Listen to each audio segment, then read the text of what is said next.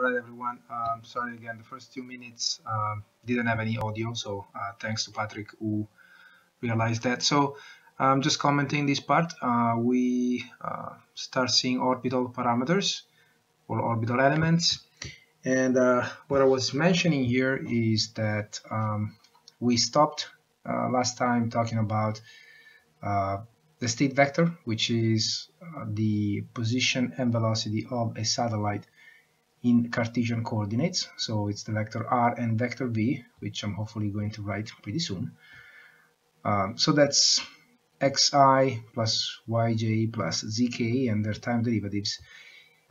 And since we need 6 quantities to represent position and velocity, if you want to switch to any other types of coordinates like orbital parameters, we still need 6. And so we go from this Cartesian type of coordinates to something else, which is extremely convenient for astrodynamics. And the usual combination starts with reusing the quantities that we have already defined, which is the angular momentum h, its magnitude, and the eccentricity e. There's no reason why we shouldn't be using those, and the true anomaly. So things that allowed us to work in the plane so far are still there. We need to add 3 more, which will give us the orientation of the orbital plane in ECI. And those are usually Euler angles, a particular sequence of Euler angles called 313, which allows us to identify how a particular reference frame is oriented with respect to another reference frame. So in other words, how an object B is oriented with respect to an object A. So h, e, and theta are 3 of the orbital parameters. The other 3 that we define in the next of the lecture are 3 angles that allow us to tell us how the plane of the orbit is oriented and how the e vector is oriented. So in other words, my reference frame B is going to be the plane of the orbit with attached coordinate system h, e, and the cross product of the two. It's the perifocal coordinate system. And then the 3 Euler angles are going to tell me how that is oriented with respect to the x, y, and z of the ECI. And I think this should cover the first almost 3 minutes of silence that we had. I'm sorry about that. So we'll stop here, and the rest of the video will have me actually talking.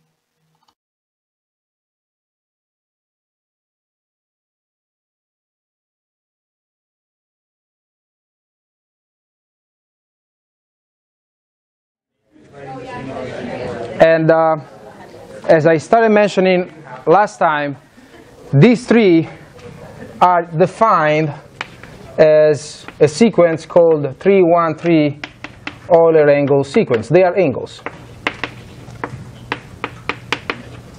You've seen Euler angles before? You know everything about Euler angles? No? Yes? You don't remember? How many sequences can you define? 12 different types of sequences. What are the singularities of Euler angles? Come on, I don't believe you. You must have seen this stuff somewhere. Never. What do you do with Euler angles? So you basically represent, so if we're talking about a reference frame that is rotating with respect to another reference frame, you of course need some sort of 3 coordinates to represent the 3-dimensional rotation, right? The orientation of frame B with respect to frame A. That is what we do with Euler angles. You choose a sequence of rotations so that you can represent how B is oriented with respect to A. So we'll go more in the details of Euler angles today and next time. But this is what happens in terms of orbital parameters. We start from our ECI fixed coordinate system, where now we know that the x-axis is pointing at the fish constellation. The z-axis is your north, is the north of the planet. So then the y and x are the equatorial plane. Of course, this does not rotate with the planet, okay? The center is the center of the planet, but the axes are inertially fixed, or at least they're pretty steady for a few years, as we discussed last time. So this is the orbital, the equatorial plane. Let me just highlight it with some circle. It's going to be fun to depict this in 3D, but I'll try. I bought my own colored chalks. Yes? This one asks if the Earth is an Earth reference. The Earth is not what I'm using. I'm using an Earth-centered inertial reference frame. Only the center is what I use of the planet, and then the south and north axis. Then the planet can spin one way, turn around, go whatever, do whatever it wants. I don't care, because the axes are pointing at fixed directions in space. One is the North Star. The X is the vernal equinox direction, and the Y is what completes the right-handed coordinate system. So in general, what you will see, and I need to be careful how I do this so that it makes some sense, you will have a three-dimensional orbit, right? A trajectory that, whoa, okay, I know, that may not be, of course, in the equatorial plane. So the continuous part of the orbit is what I see on the north side, Z positive, and the dotted line here is what goes below the equatorial plane. And that could be an ellipse or a parabola or a hyperbolic orbit, I don't care. This is a generic trajectory, okay? And I want to do in red as well this, the direction of the perigee. So this is going to give me my direction of the E vector, okay? Can you see the red okay? I have blue, yellow. Right there. Yeah, that's huge. I have a smaller blue. I don't need that big. Okay, so this will be what we've done so far. We said, okay, this orbit is not changing in time, assuming that we have that simple model for the gravitational force. So the plane that contains this orbit doesn't change. And of course, so if this is my perigee here, my satellite may just be, so spacecraft, it's somewhere here. This is its position vector, right? R. And this angle here that I don't want to define yet, I want to change color probably, it's the true anomaly, right? So we've done all sorts of different things in this plane. Now it's time to orient that plane. And not clear enough? So do we see what is happening here? Satellite is going, for example, in this direction, on this line. And again, the continuous line is what I see north. The rest is below the equatorial plane. Nothing special. And I know that is not going to change. The mass that is moving on that line continues. The line doesn't change in space. That's the assumption we have. H doesn't change. E doesn't change. Now, what is a plane? That plane where the orbit is sitting, it's what? It's the orbital plane, but what can we see? We can see it as something else that we have defined at the beginning. It's a reference frame, right? When we're looking at the orbit from above and we're using the perifocal frame, perifocal coordinate system, we were using the plane as the reference frame. So I want to now introduce those three missing parameters so that I can describe how this plane is oriented with respect to ECI. Okay, and that's what we do with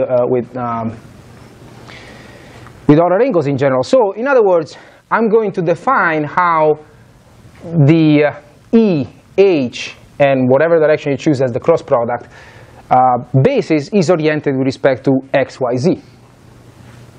Okay. I'm really surprised you haven't seen any of these before, but we'll see it.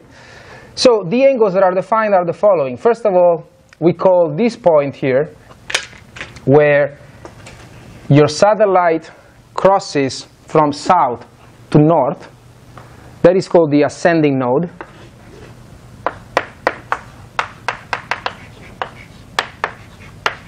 Okay. And the three angles that I'm going to use, let me just for fun change color here since I have them. And so the line that connects the origin of your coordinate system with the ascending node is called the node line, of course. You can associate a n vector, unit vector if you want, with that line. And so my first angle that I'm going to care about goes from the x-axis to the node line. And it's usually indicated with the capital omega. I don't think I really need that board that much, so I'm going to write it here. So the three angles I'm going to define are these. This is called the right ascension of the, it's a long one, ascending node. It is borrowed from what people used to do thousands of years ago, calling about right ascension to locate things in the celestial sphere. So this is the right ascension of what? Of that point, of the ascending node. The satellite is going up, and it intersects the equatorial plane. At that point, you connect it with the origin, and you get the node line. So that's my first order angle. Then my second order angle is, I'm going to use the same color, is if you put yourself here, and you see the node line pointing at you, you go from the direction that goes to north, the z direction, to the h vector, and that is your I. That's inclination of the orbit. Definitely shorter than that one. Oh, by the way, you will find in books that people never use this for the right ascension of the ascending node. They call it RAN. So get used to these RAN all over the place. It's just the acronym for that. No one wants to write the entire thing, of course. My final angle that I really need is the true anomaly.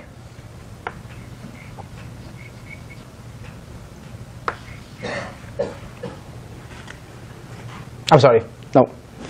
True anomaly, I had it already. That is not an ordered angle. Well, it's there. It's one of the parameters, so let's leave it there. But that is telling me where the spacecraft is on that track. So that is changing, actually. While these orbital parameters, they're not going to change, right? For a given orbit, if I give you an orbit, and it's a perfectly Keplerian orbit like we've done so far, the planet is a sphere, uniform mass distribution, r double dot is minus mu over r cubed r. That plane is not going to change. So all these angles that I'm introducing, they're not supposed to change with time, right? H doesn't change with time, E doesn't change with time. So that orbit doesn't change. In reality, they do, but for now, we don't care. So what am I missing here? I have this rotation that goes from basically x to the node line, and then if you can imagine the rotation that moves z to h, it's I. Well, then I don't know how E is oriented, and that is given by, I hope this is visible enough. It should be. This angle that is in the orbital plane, little omega, that goes from the node line to the eccentricity direction, or the ups line. Is everything not clear in this sketch? Yes? So in literature, if this is just bugging me, Yeah. Since we're introducing this, can we call it the line of nodes? Line of nodes or node line? I think the book calls it, what do you define the line of nodes? That. It's just everywhere you see it, it's called the line of nodes. Well, because there is another node here. That makes sense. Yeah. It's the ascending one and descending one. It's fine.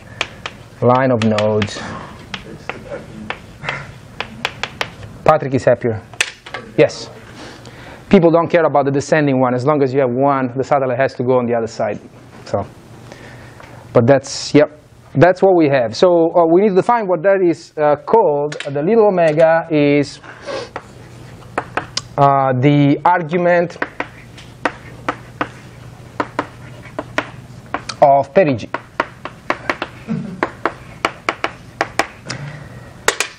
So imagine what is happening here. You can start with your ECI axis. And this is, I'm going to do this in more details when probably next time we start talking about how we go from orbital parameters to the state vector. So today we'll go from state vector to orbital parameters. We need these kind of transformations. But imagine what is happening here, basically, so that you can tell where the spacecraft is at all times. You start from x, y, and z. You rotate about the z-axis by an angle big omega, and you're moving x to the line of nodes. then you rotate about the line of nodes, and you bring down z to h. And then you rotate about h, and you can imagine that the line of nodes goes up to the perigee. That is what we do with our angles. We represent the orientation of another coordinate system through 3 single-axis successive rotations. So we imagine that we get this final configuration, which is the orbital plane with E pointing that way. And then, of course, from E, you just add the true anomaly, and you know where your spacecraft is. But that is the idea of our angles. You go from a coordinate system A to a coordinate system B, imagining that you've done 3 successive rotations through individual axes. And these are intermediate axes. I start from Z, rotate, X goes here. Then I use the new X, if you want. Rotate, I go to H. Then I use the H, which is the new Z, rotate, and I get E. And those are my 3 rotations. Single axis rotations, of course. Can you go over that one more time? I think he was asking. The order, well, you can get to the same final orientation of an object in space. Still remember that a reference frame and the axis we attach to the reference frame is always, you can imagine that as an object, right? So here you can imagine this orbital plane as a disk, right? And you're trying to tell me how that disk is oriented in space with respect to ECI. So I can do it with the 3-1-3 rotation. Why is this called 3-1-3? Because my first rotation, I imagine that it's about the third axis. The second one is about the new x-axis, so axis number 1, even though it's an intermediate one. And the last one is, again, about a z type of axis, is where z was before, ends up here. So this is the new third axis. So that's why it's called 3-1-3. But there are 12 combinations. You can do a 3-2-1, which means I do my first rotation about the z-axis, then the y-axis ends up here in the back. I rotate about the new y-axis. Of course, to represent the same orientation in space, if you switch the sequence, the values of those 3 angles are different. So if this particular configuration is 30 degrees, 20 degrees, 40, and I want to represent the same orbit using a 3-2-1, those numbers are going to be different. And there are 12 combinations that you can think about, but each has benefits, pluses and minuses.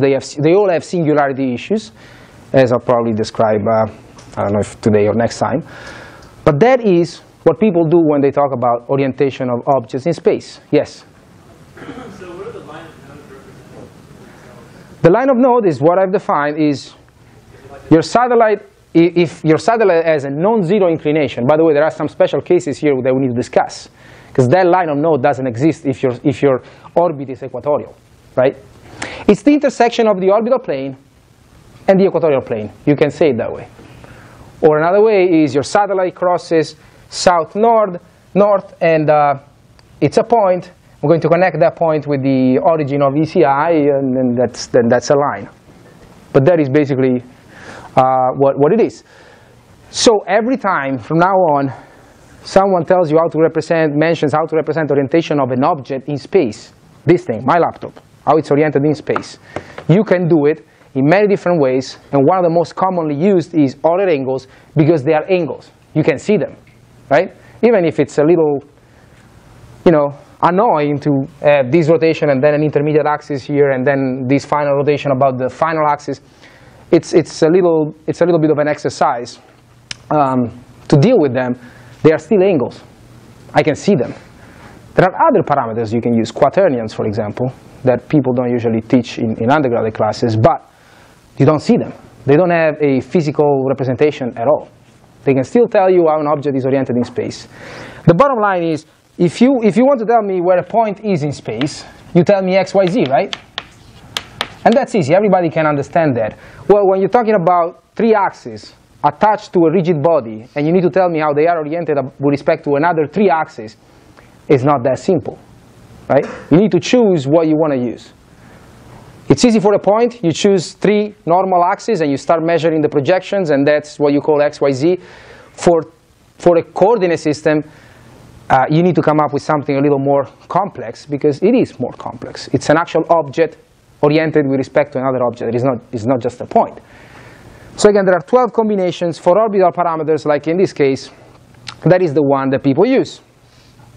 again, imagine that you're starting from ECI, rotate z-axis, you go here, rotate about the line of node, you go from Z to H, rotate about H, and that will tell you where the eccentricity is, and then once you have E and H and theta, you know where the satellite is. Basically, you're back in that plane. So one of the possible combinations for orbital angles, for orbital parameters is exactly this one.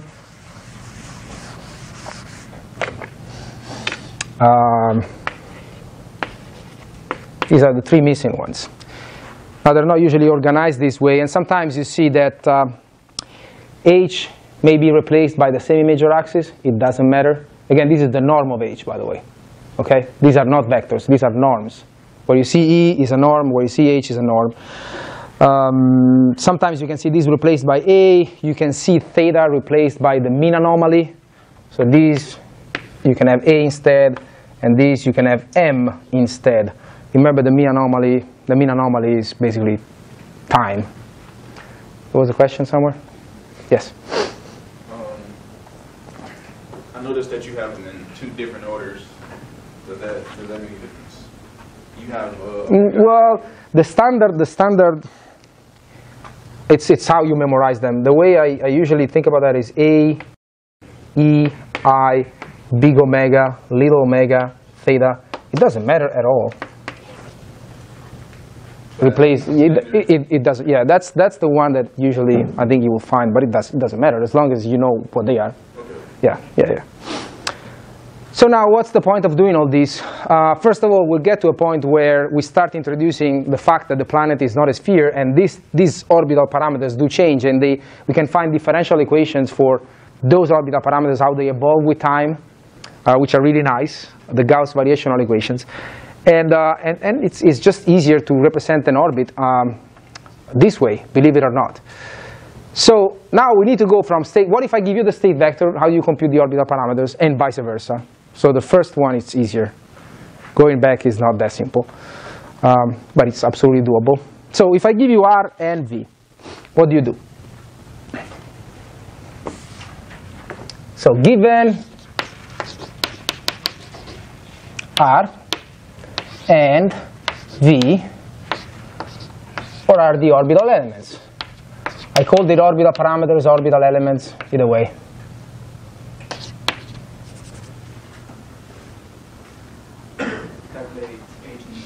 Yeah, you definitely do what we've done so far, yeah? Right? So you start from known things. So I'm going to say that H is R cross with V.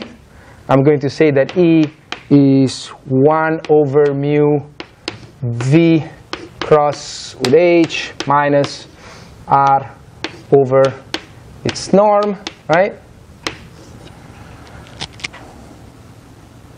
I think there was a mu here, not mistaken. Anyways, compute the H and E, and that's done. We've done it several times. Now what do you want to do? So I basically you start from this. You have this vector and this vector. What do you do with those? So in other words, if I gave you R and V, you can replace by the fact that I gave you H and E vectors. Because with 2 steps, you compute those. Okay, which one do you want to start from? I just have to compute basically angles. Right? That's all, because basically I already have 2 of my orbital parameters, right? I have the norm of these and E, so I am missing 4 of those, just the angles. Find, I'm sorry, I didn't hear. Theta? Yeah, you want to start with theta? Okay. How do you do that? No, yeah, there's no. Theta is probably the only one that doesn't really, yeah, you can do it right away. I don't think you need, yeah, because you have E and you have R. So how do you do it? If I give you 2 vectors, this is really all we're going to do. There's nothing else here than doing this. If I have 2 vectors, A and B, what is the angle between the 2 vectors? How do you do that? Dot product. If you don't know how that is done, it means that you have not done the homework. So cosine of alpha. So let's actually do it right away for theta, okay? So can I erase these, h and e? We have them, okay? We have computed those. So cosine, I have it right away here. Cosine of theta would be the arc cosine of E dotted with R over the product of the norms, okay?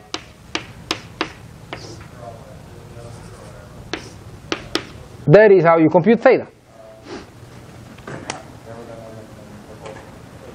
Now, as I have mentioned at some point when I had MATLAB open, and I'm sorry that my R's sometimes look like V's, I know that.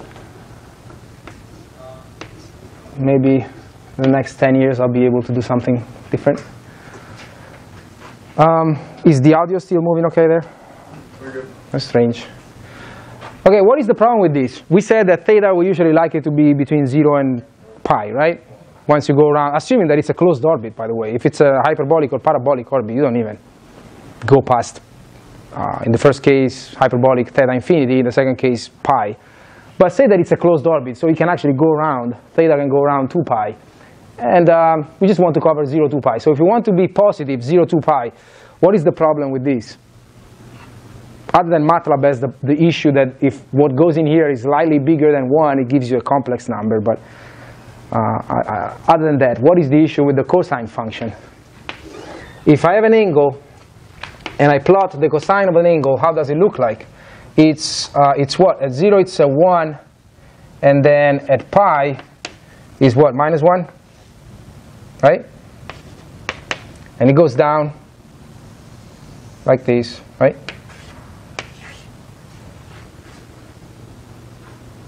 So that's a monotonic function between 0 and pi. That's usually what we say. That means we can invert it between 0 and pi, which means my arc cosine is not going to give me anything outside 0 and pi, right?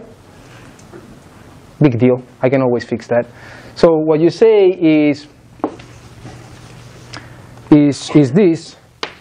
You add this condition if the radial velocity is negative, then what you have computed there becomes 2 pi minus theta.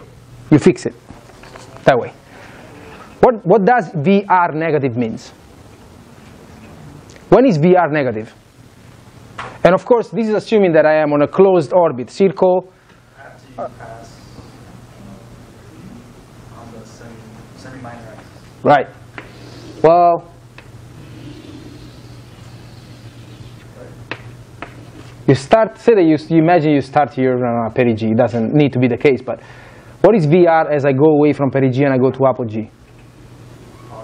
Positive, right? Because it's a radial direction. I'm going away. My radius is increasing. And here it becomes negative. So I'm basically covering this other part. I'm saying that since the arc cosine is going, when I am down here, is actually going to give me this angle here, but I want this one. That's my fix. So after apogee, I fix it that way. What if it's circular? VR is always 0, right? What do you do in that case? It's really no big tricks. It's just if you want this thing to be 0 and 2, between 0 and 2 pi, always positive, which is what people use. You always do this first. You do this computation, but again, this is going to give you 0 to pi. Well, the other check in that case that you can do is, for example, if what do you want to do? What if it's a circle?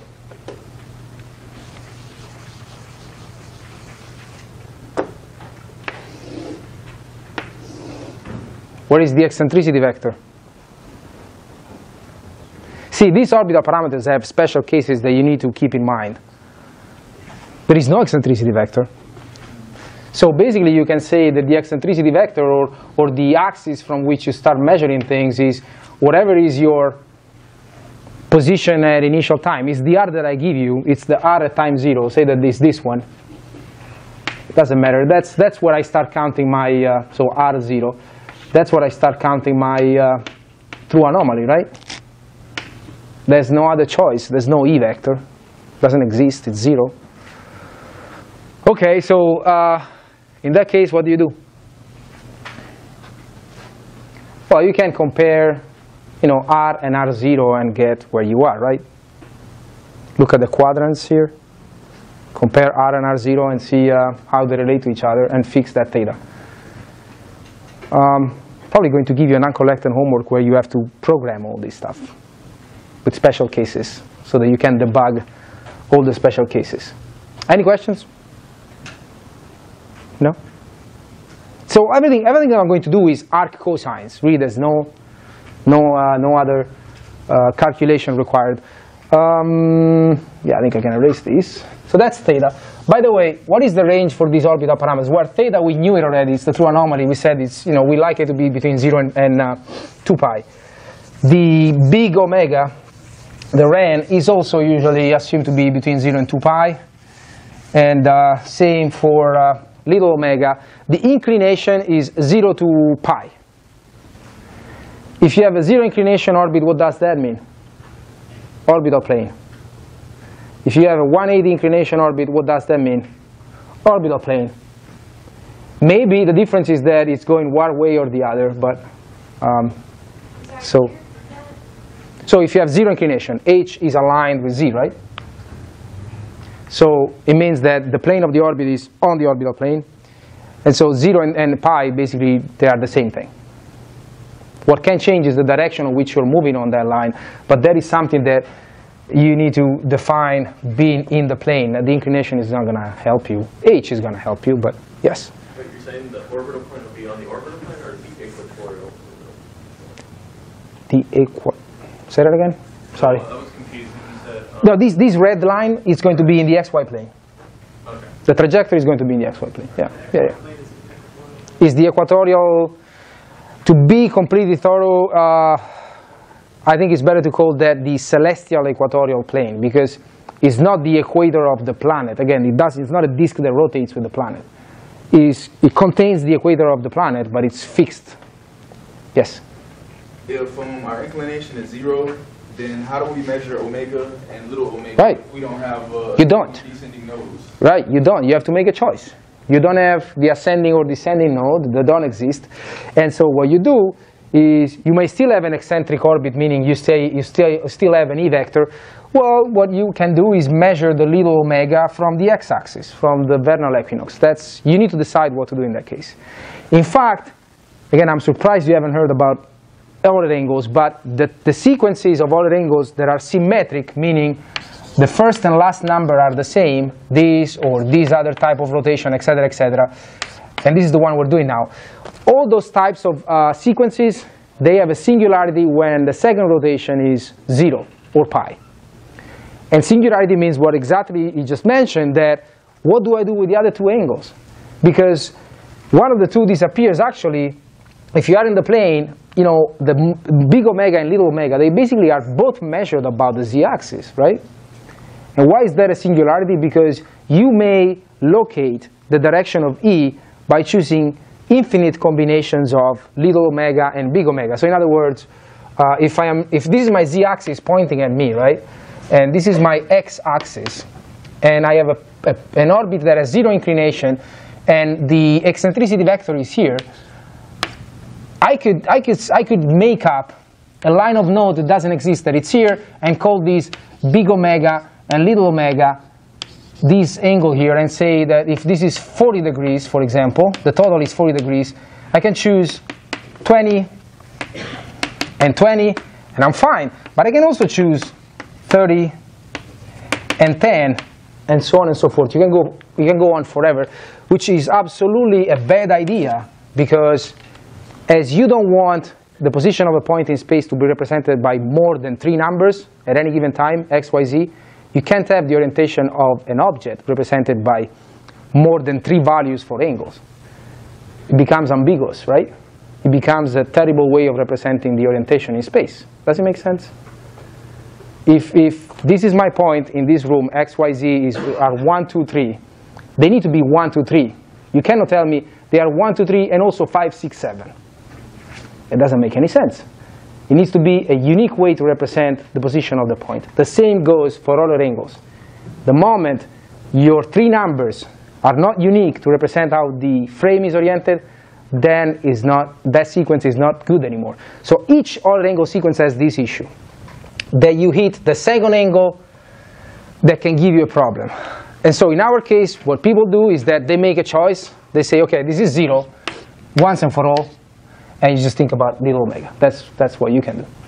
So you force one of the two to be 0. Yeah, they have limitations. Other angles are not the perfect answer to represent orientations, but they're very useful. They're visual. Okay, we go back to the other ones now. Let's see. How do you do the inclination? Same. What are the vectors that you should involve with the inclination? Am I losing everybody on this? H and Z. Probably. H and Z, right? Okay. So what is H dotted with Z? Let's call this Z unit vector. It's basically a HZ, right? This is the norm of H times 1, so nothing, because this is norm 1, cosine of the inclination. So my inclination is the arc cosine of H dotted with Z over the norm of H. And of course you can call this here, you can just call it the projection of H on Z if you want HZ, but that's what it is. And this is okay between 0 and pi, so I don't need to do any fix. That's how you compute your inclination, period. Done. Now, along the same lines, what are the vectors involved between for big H, the N? It's X and N. I don't have N. What is N?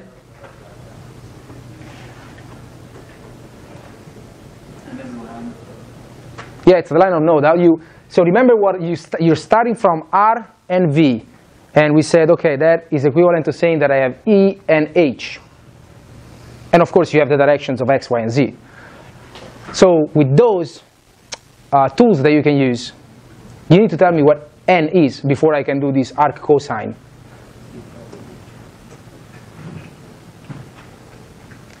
There's a lot of cross products in classes that have dynamics somewhere in the title.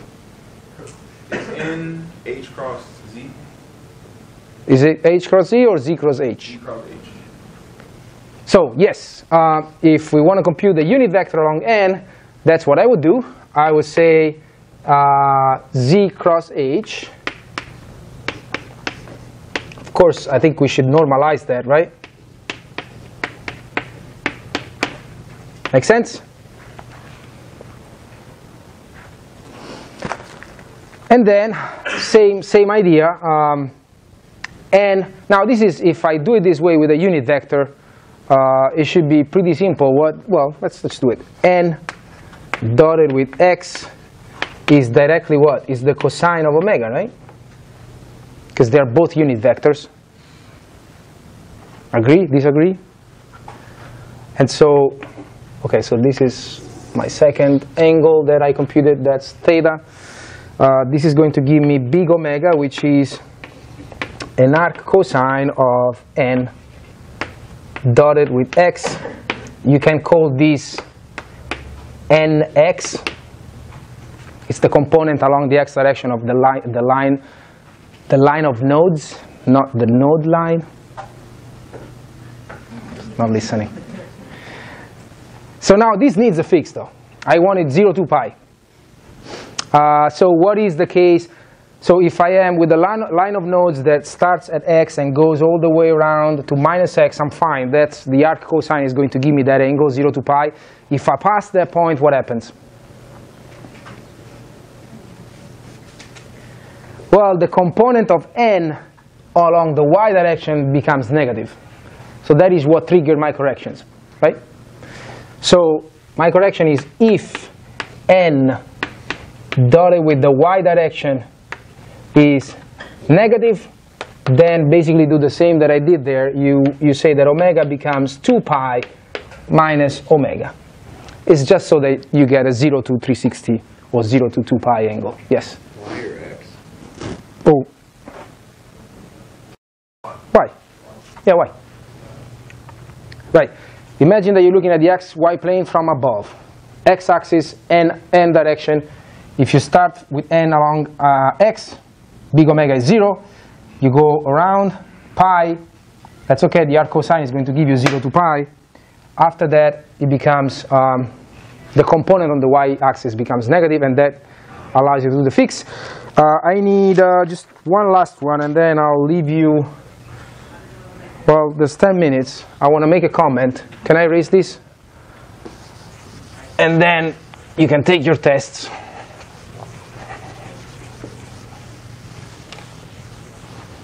The last one is omega. So what are the vectors involved? E and n, right?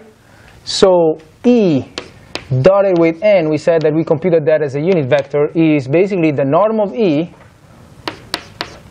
Norm of n is 1, cosine of little omega. So again, it's an arc cosine.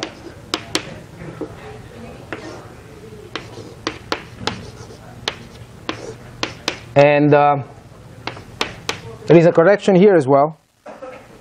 What is the correction? If I want little omega between 0 and 2 pi. So imagine the E vector that can assume different configurations starting from being on the line of nodes, going all the way opposite to the line of nodes, and that's 0 to pi, and then you go past that. What happens in that case? Something becomes negative. It's the component of E on Z, right?